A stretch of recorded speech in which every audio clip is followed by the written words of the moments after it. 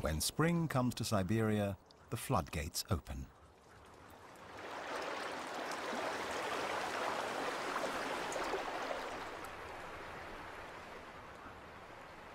Over millennia, racing waters have cut swathes through hard rock and pine forests. In southeast Siberia, much of it runs to the 7th largest freshwater lake in the world.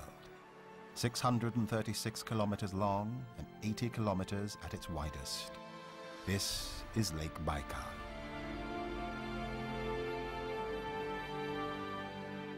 This record-breaking lake holds 20% of the Earth's fresh water.